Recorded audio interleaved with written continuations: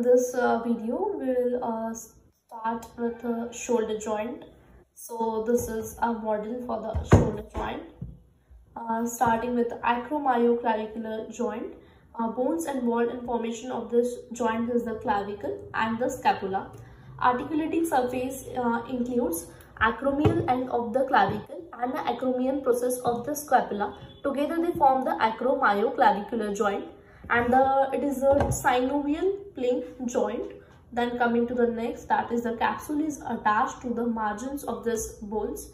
Then next is the ligaments. Superior and inferior acromyoclavicular ligaments are present in this over here, and one accessory ligament, that is the coracoclavicular ligaments, runs from the coracoid process to the surface below the clavicle. Then the synovial membrane lines the capsule. Capsule lines the margins of the bones, and synovial membrane lines the capsule. The nerve which supplies this joint is the suprascapular nerve, and movements involve gliding movement when the scapula is elevated or depressed, or when movements include gliding when a clavicle is elevated or depressed and scapula is rotated. The clinical importance, in this case, acromyoclavicular injuries, acromial end goes upward like this. It goes upward and gets dislocated, and it comes above the scapula's acromial process. Like lateral end इसका dislocate होके acromial process के ऊपर आ जाता है.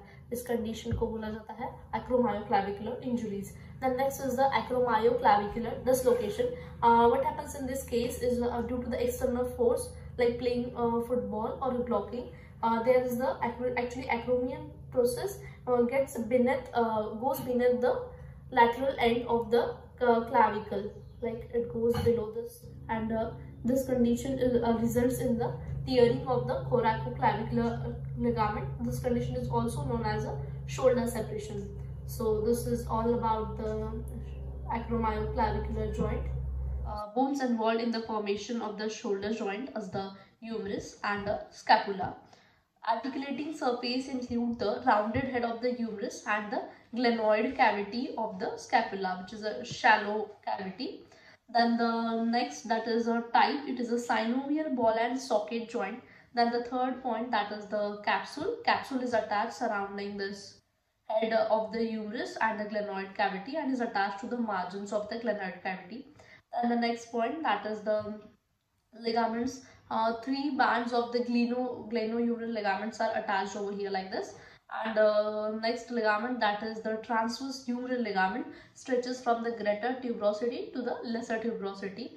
Then a coracohumeral ligament strengthens the capsule and stretches from the root of the coracoid process to the greater tuberosity of the humerus.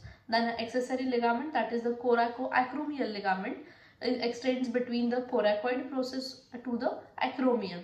Then next point, that is the nerve supply. Axillary and a suprascapular nerve supplies this joint. Then the movements involved in this joint is the flexion.